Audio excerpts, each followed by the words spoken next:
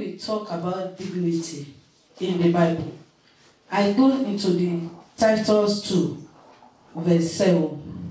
It says, show yourself in all respect to be a model of good works, and in your teaching, show integrity and dignity.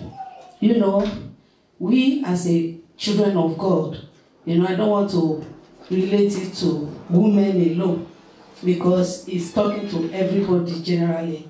It's not about women, although we are a women conference, but our daddies have to take one or two things to home tonight. So when we are talking about dignity, it shows respect. You know, everybody deserves, you want people to respect you. And the way you want people to respect you, you have to respect others like that. You know, in everything you are doing, you have to, shows, dignity in whatever you are doing. You understand what I'm saying? You don't need to buy respect for yourself. Your character, it will shows. Maybe people will respect you. What do we mean by dignity? Because of my time, I need to rush it. Dignity can be defined as the state or quality of being worthy of honor or respect. Dignity signifies that a person is worthy to receive respect from others, like your colleagues in your working place, like your husband. You can receive dignity from your family. It depends on your character. It depends on your behavior. That's why I said you can't buy it. You can't buy it. You have to earn it. So as a woman and as our husbands, our men, we have to, let our life, shows dignity. And I pray the Lord will help us in Jesus' name. Amen. Woman dignity originates from God and is of God, because we are made of God's image. The book of and God likeness, the book of Genesis 1:26 talks about, and God said, let us make man in our own image and our likeness. God does not make you as a goat. That is one honor. God gave men honor. That is why he made us from his own image. It does not make us as a bird. When God created everything, he made man to have dominion over them. That is dignity. That is honor. That is the respect God shows us. And God wants us also to show people around us that respect. Dignity as bestowed by God and by Jesus should be bestowed upon others, irrespective of their value. We don't need to look anybody down. We have to respect everybody. Don't say, oh, you are not my caliber. You are not my mate. We are not in the same class. We don't have class before God. If God wants to make classes, maybe he wants to separate people category by category. There are some people, they will not receive honor from God. That is why God does not make you as a bird. He does not make you as a snake. He made you from his own image. So that respect that God gave to you, you have to, give it to other people surround you. Don't look down on anybody. Don't disrespect anybody. Don't see people as nobody. We have to respect them. We have to value people as God valued us. And as we, expecting people to value us. And I pray the Lord will help us in Jesus' name. Amen. When we talk of dignity, we are not only referring to women alone. we are referring to men. Although we are celebrating Women's Conference today, but dignity refers to everyone, both men and women. It expects of us to be dignified in everything. You have to be dignified, to be straightforward. Wayward life among the children of God, we must not see it. We have to be straightforward, and we have to be honorable before God and men. No, don't fear men more than God.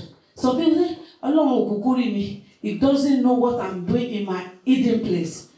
Men did not see me. But if men did not see you, God is seeing you whatever you do.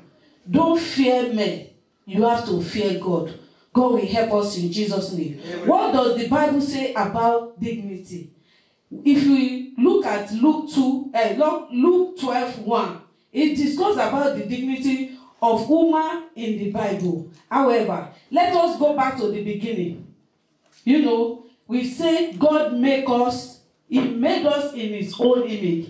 He has given us glory and honor by making us in His own image. It's not by mistake. If God wants to make us as an animal, nobody can query Him. But it's because He has value for us. That is why He made us in His own image. So because we are human beings, we have to, be dignified. Genesis 1:26 to 27, that is where we can find that. For God to make us on His own image means we have that honor. And the same honor, we must transfer it to people around us. They must see me as a good example wherever we find ourselves as a woman. In our husband family house, that dignity must be there.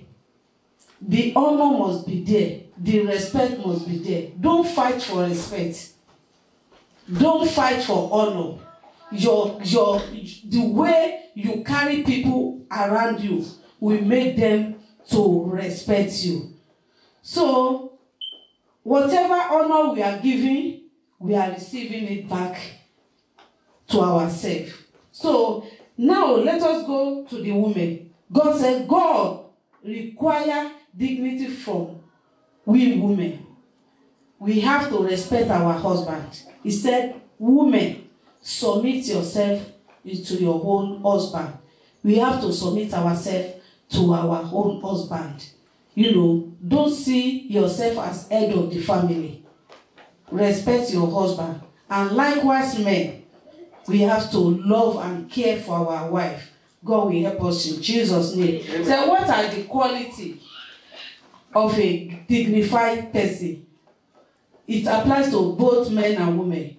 Transparency and truthfulness. Transparency in the house between husband and wife. Between parents and children. Because of my time, I need to rush it. Obedience to the word of God. Philippians 2:12 says, therefore, my dear friend, as I've always obeyed, not only in my presence, but now much in my absence, continue to work your salvation with fear and trembling. We must not walk in the wrong path. We have to follow the path of the Lord, and the Lord will help us. A dignified person must be prayerful and spirit-filled. The Bible says this body cannot do without the Spirit of God. You want to be fruitful, you want to be obedient to the word of God. The flesh will prevent this thing from happening, but we have to, fight it out. You understand? We have to fight it out. So when you are filled with the Spirit of God, it will be easy for you to obey all the God's commandments. Good communication attitude. We must be reliable and clear.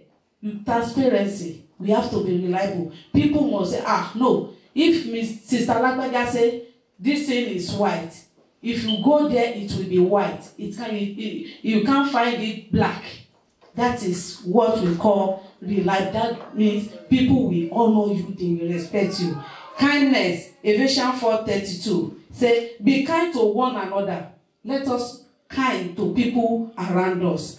Woman, Matthew 7:12 said, whatsoever you want people to do, also do to them. Whatever you want people to do to you, you have to do it to them.